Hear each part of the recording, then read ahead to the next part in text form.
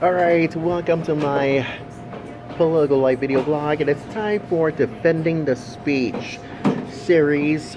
Every Wednesday we're going to try to analyze what is, free speech versus the hate speech. Well, I have no clue whatsoever. Anyways, let's start with this. You might think you're so smart about graduation, which is this month, and the following month, whatever it is.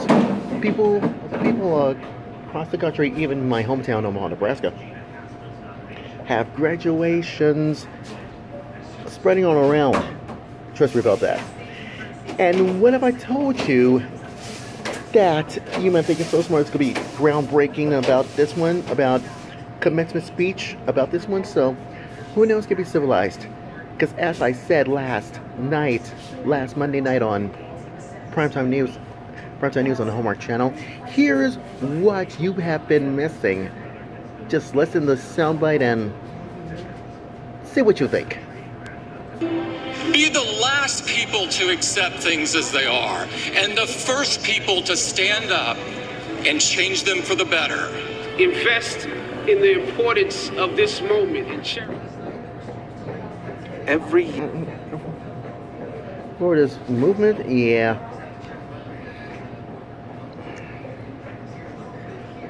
Well, of course. in the importance of this moment and cherish it. Savor the taste of your triumphs today.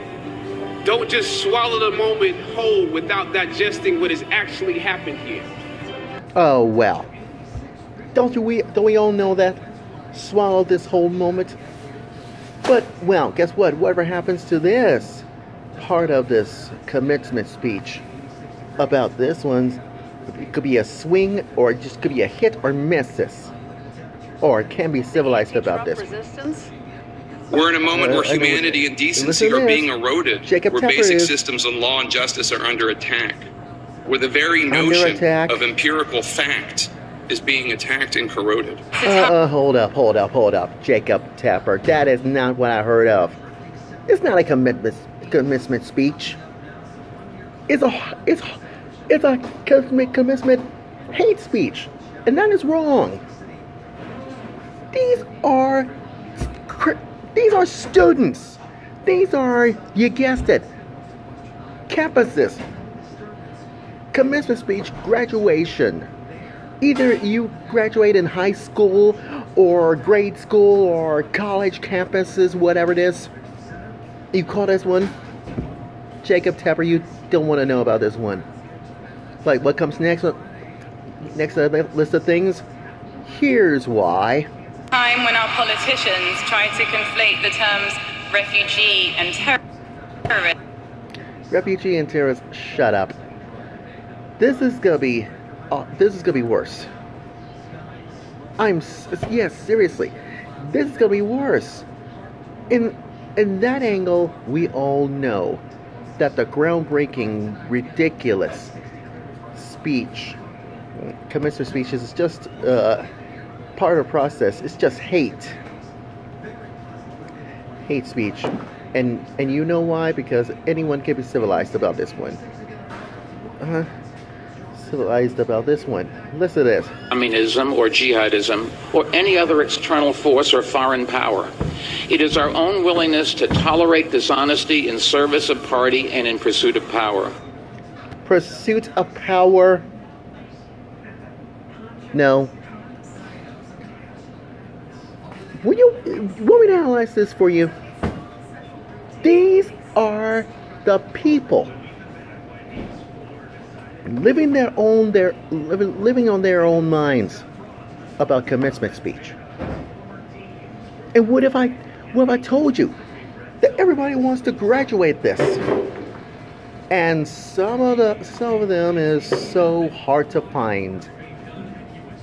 Listen to my words on last Monday night's Primetime News and see what it comes from anyways.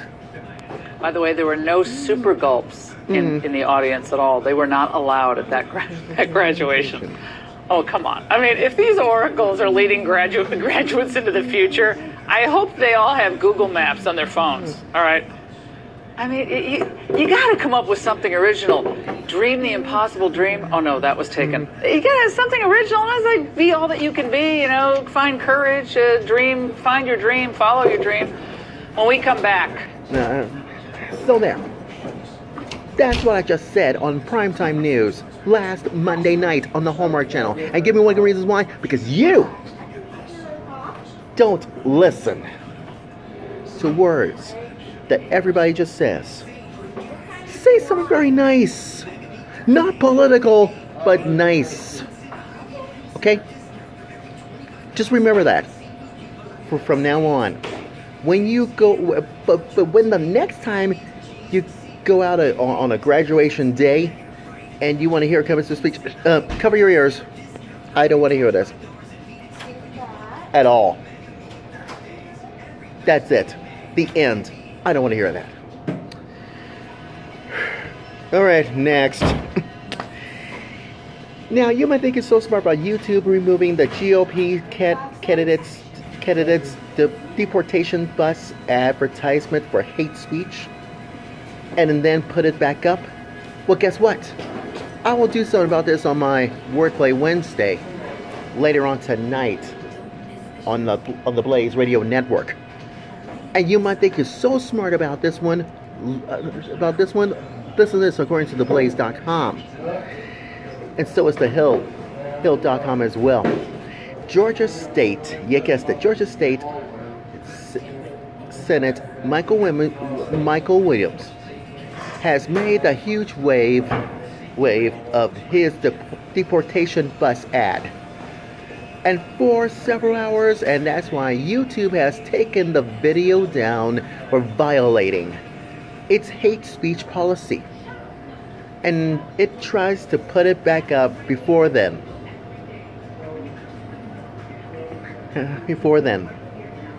And that's why Williams said a huge statement. It says, just for today, they are doing everything they can to keep our message from reaching voters with the truth. So what?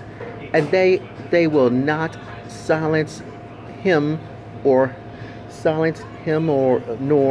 our movement. So why is this going to be huge for the story? I'll tell you what the story is. That's why he was running for governor. And his campaign creating a whole advertisement promoting the deportation bus tour and Georgia's to Georgia's sanctuary cities.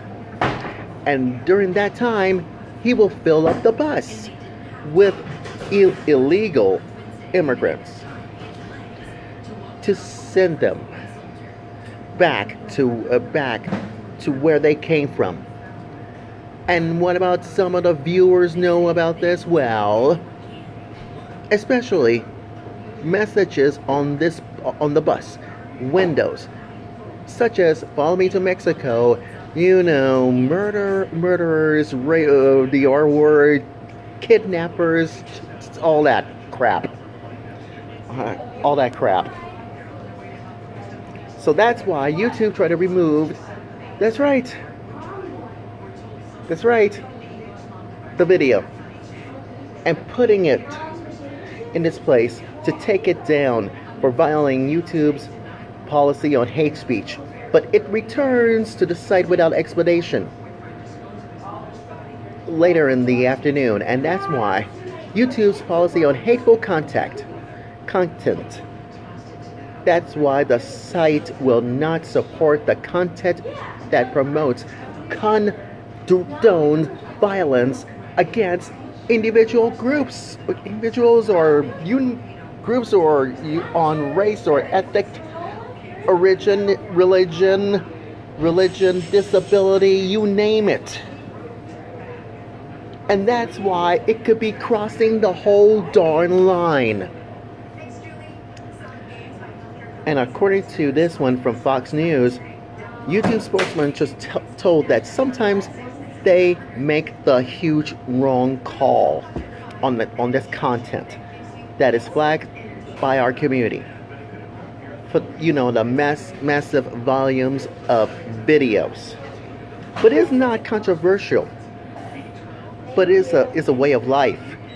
Brian Kemp, I think he's another us Republican candidate in the governor's state of Georgia, says that everybody knows has been offended some of the viewers of his advertisement featuring him holding a gun for some felt threatening or menacing manner while taking a young man about dating his daughter.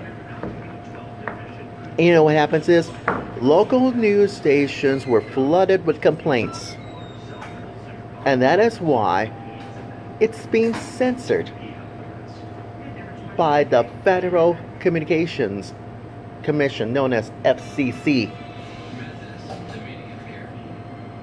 Wow, I cannot believe my eyes and ears. So I better find out what it is later on tonight on for this Wordplay Wednesday segment, only on the Blaze Radio Network. But anyways, the moral of my political life video blog story is this: knowing to be or not to be. That is the question. Quote this from Shakespeare: to free speech or not to free speech. That is the question. But the only thing that happens is, what if I told you if commencement speech for this graduation thing is no clue whatsoever, or whatever happens to this YouTube taking down this deportation bus advertisement? That could be a wrongdoing. Well, we as conservatives will not be silenced at all. We as conservatives will not be silenced. I'm sorry. Because if you try to defend the speech, well, guess what? It takes a job to do this, or have fun drinking coffee. You see? Now you know the rest of the darn story. So, be it. And as always, that's my political life video blog story, and I'm sticking to it.